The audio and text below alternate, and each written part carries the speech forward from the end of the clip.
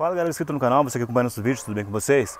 Hoje eu vou mostrar para vocês como que eu fiz a instalação aqui do multimídia no Fiat Idea, como que eu fiz a instalação da câmera de ré também. E a questão do relógio que fica sempre ligado, se vale a pena atualizar o software, fazer um pós-chave diferente. Acompanha o vídeo. No vídeo de hoje eu vou te mostrar como que a gente vai trocar essa central multimídia que a gente já tem no carro aqui, tá vendo? Ó? Só que ela tá com os controles bem, assim, o touch dela tá bem ruim já. E a gente vai colocar uma outra central aqui no multimídia, uma mais barata um pouco. Mas ela não tem DVD que a gente vai colocar, não tem GPS, mas ela é bem mais barata e funciona porque essa aqui está com um problema sério no touch dela. A primeira coisa que você precisa fazer para trocar o seu painel aqui, esse 2DIN, se você já tem um 2DIN ou não, você precisa tirar primeiro essa tampa de cima aqui superior, tá? Você coloca uma coisinha pontuda aqui na ponta, ergue um pouquinho e puxa os dois lados. Precisa também tirar aqui, tá vendo? Essas duas tampinhas aqui, ó. Eu vou tirar aqui e mostrar para vocês como que é por dentro e qual o tipo de parafuso que você vai encontrar pela frente. Aqui para tirar o parafuso você vai precisar de uma chave dessas aqui, chave torque, tá vendo? Para poder tirar um parafuso aqui, um desse lado e dois aqui em cima também, um aqui e outro aqui, tá vendo? Aí depois que você soltou todos os parafusos, você precisa vir com uma chavinha aqui, ó, tá vendo? Aqui embaixo, aqui, qualquer ponta aqui, com cuidado para não riscar seu carro. Puxa um pouquinho aqui, tá vendo? Aí você já consegue puxar, tá vendo aqui, ó. Primeiro tira a parte de baixo primeiro, tá? Você vai tirando aqui, desencaixando, encaixa essa parte de baixo. Aí deixa eu até soltar um pouco mais aqui, aí beleza. E aí depois que você tirar isso aqui, aqui embaixo tem 3 parafusos também, torques também aqui, ó. Você precisa tirar. E tirando isso aqui, tá solto aqui sua moldura para fazer a instalação do novo equipamento de som. Pronto, soltei os 3 parafusos, agora é só puxar aqui, tá vendo? Você puxa ela com cuidado aqui, tá? E sai toda a sua multimídia. Esse é o multimídia que a gente vai colocar agora aqui, um MP5, né? Deixa eu ver aqui. Tem as entradas aqui, tá? Falante energia falante.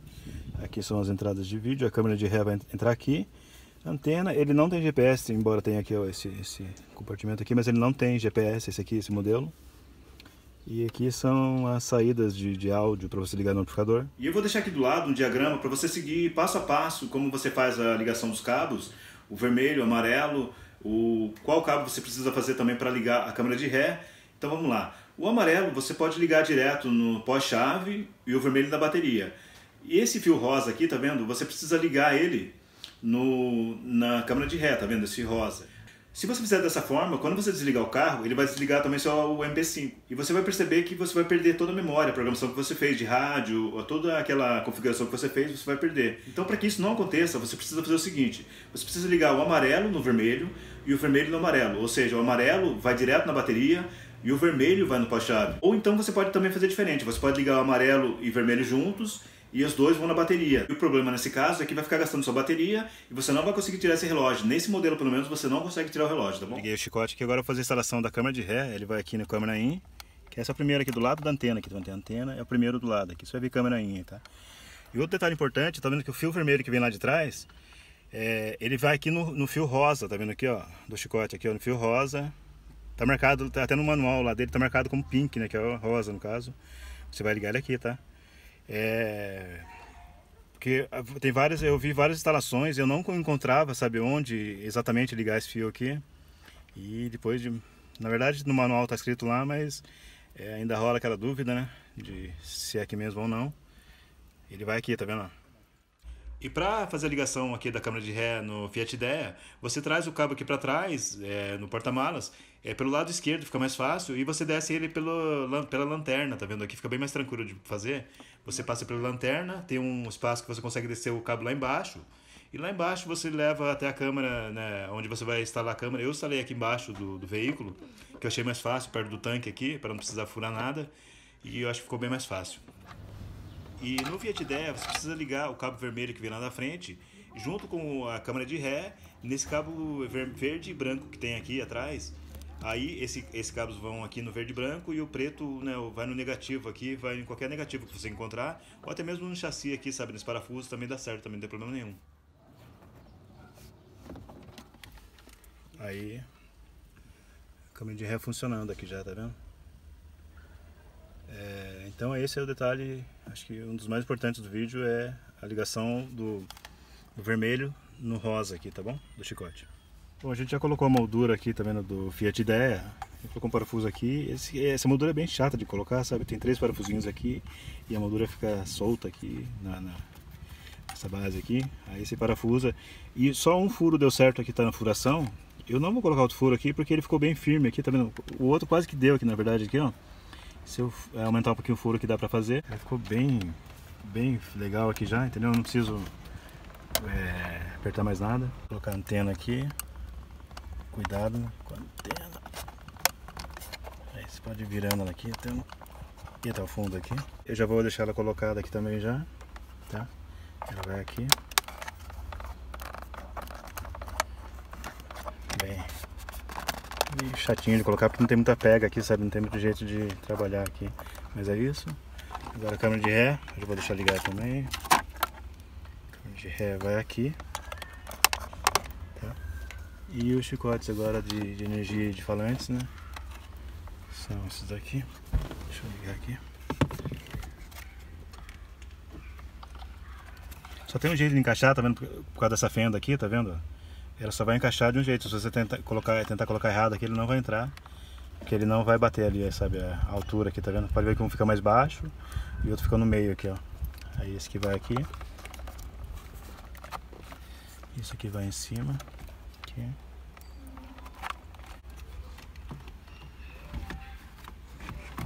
Encaixar ela aqui agora. Moldura. Tá vendo que ficou bem certinho aqui em cima, aqui, ó. Como eu falei, aquele parafuso ficou legal. É um rádio básico, mas pelo preço dele eu achei bom, gostei. Ele é bem rapidinho, tá vendo? Ele carrega rápido as músicas. Eu não vou aumentar aqui. Direitos autorais, tá bom? Vou colocar essa outra parte aqui. O ventilador aqui, tá? Encaixado aqui também.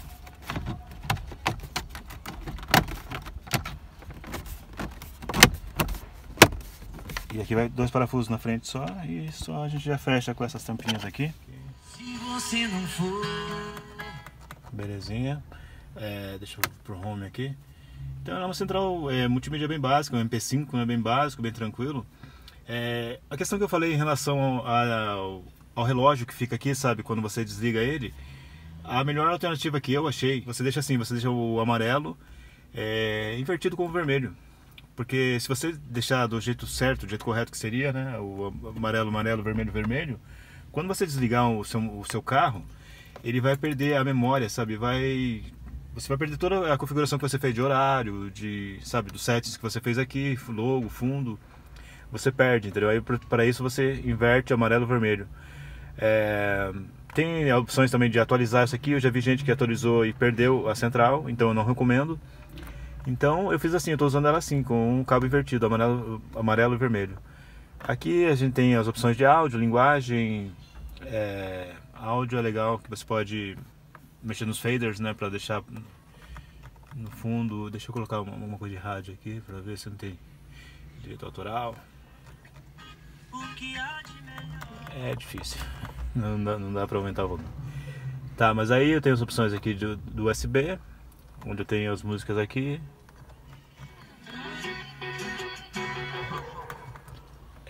Também tenho as opções, eu posso voltar aqui e escolher SD.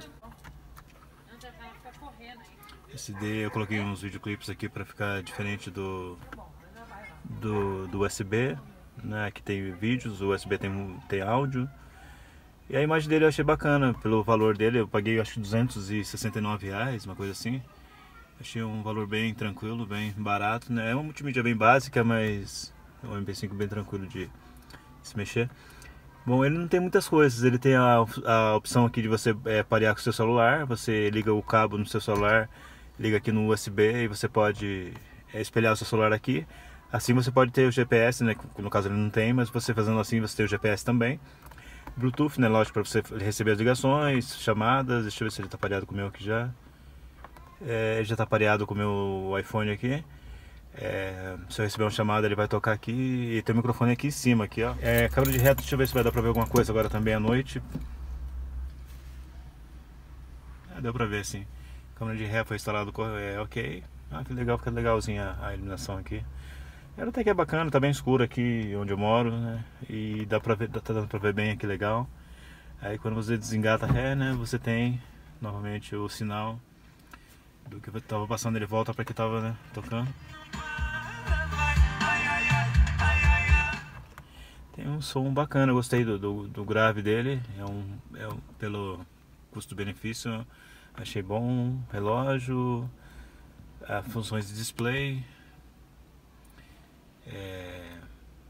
Aqui para você mexer em brilho, contraste, saturação, tudo mais. Se você quiser deixar um pouco mais escuro, um pouco mais claro. Também ele tem, deixa eu ver aqui, opções. A rádio, quando você for acertar a sua rádio, você tem que deixar nos Estados Unidos, tá vendo aqui USA, para ele encontrar as rádios aqui da sua cidade, né? Aqui no meu caso ele encontrou várias estações de rádio aqui. Eu fiz o scan aqui, você clica aqui no APS aqui, ASPS aqui, ele vai procurar as estações e vai deixar programado aqui embaixo aqui, ó. Aí eu deixei algumas. Frequência bonita é essa da Top FM. Porra, pra Jeep da Ruz. Construção de uma regulamentação mínima dos ativos virtuais. Pegou legal, ficou bacana. Deixa eu ver, auxiliar, se você quiser ligar alguma coisa aqui na entrada auxiliar. É basicamente isso, não tem mais do que isso não. Em settings, é isso, horário. Esse é o controle de volante. E uma outra coisa que eu vou mostrar pra vocês também é isso aqui, ó, que veio também de brinde. Que é um controlinho pra você colocar no volante, tá vendo aqui, ó? E eu achei um pouco figura, né, pra colocar, dependendo do... Não sei se você vai querer colocar no seu carro isso ou não, mas eu não acho que não vou colocar não. Eu vou deixar ele pra usar fora aqui mesmo, né? Porque, sei lá, tipo querer, né, dizer que o carro é uma coisa que ele não é, né? Ele não tem, né, controle de volante. Eu achei um pouco... Mas é bonitinho, é legal, bacana, funciona. Volume. E ele veio com esse controle de brinde aqui, tá vendo? Esse controlinho de brinde aqui, tem algumas funções básicas aqui, pular música, aumentar volume e tudo mais. Onde você encaixa ele no volante aqui, com essa velcro aqui, você cola ele no volante. Fica com esse controlinho aqui de volante. E ele veio também com o controle dele mesmo, aqui ó, o padrãozinho de fábrica aqui. Esse controlinho remoto aqui. Também nem testei ainda, mas deve estar funcionando. E é isso, é central multimídia MP5 da LM Electronics, acho que é o 7018 esse. E ele não tem opções como a questão do relógio. Se você desligar ele, assim, se você apertar aqui ele está em stand-by, também ele fica com o relógio, beleza, né? E eu vi alguns vídeos do pessoal falando para você tirar esse relógio aqui, você tem umas opções, só que no caso desse 7018 não tem essa opção, entendeu? Ou você liga no pós-chave, ou você fica com o relógio o tempo inteiro ligado, gastando sua bateria. Então, você não tem a opção aqui, tá vendo? Nem em outros, em lugar nenhum, tá vendo aqui, de mudar isso. No display, que só mexe nisso. Então, se alguém te falar para fazer isso, fala nesse modelo aqui não dá. A não ser que você atualize esse firmware aqui. O que eu não aconselho, né? Porque eu percebi que não tem nada estável que funcione por enquanto. O pessoal reclamou que atualizou e travou. Ele também tem esse controle aqui de comando do volante, que é diferente daquele que eu te mostrei, onde é o de verdade mesmo que tem no volante. Você pode, acho, configurar aqui. Essa versão que eu estou usando aqui, ó, é essa daqui, tá vendo? Versão 9.7, MP5, de 20 de março de 2020, tá vendo aqui, ó? Essa foi a última atualização que teve, 20 de março de 2020, então não tem nada novo por enquanto. Aqui também você pode clicar uma vez, ele diminui o brilho, e clica mais uma vez ele desliga a tela, tá? E no meu carro eu tenho dois alto-falantes 16.9 no tampão e dois alto-falantes nas portas aqui de 6 polegadas, então ficou um sonzinho bacana, legal. O Jornal do Senado fica por aqui. Acompanhe agora as notícias da Câmara dos Deputados.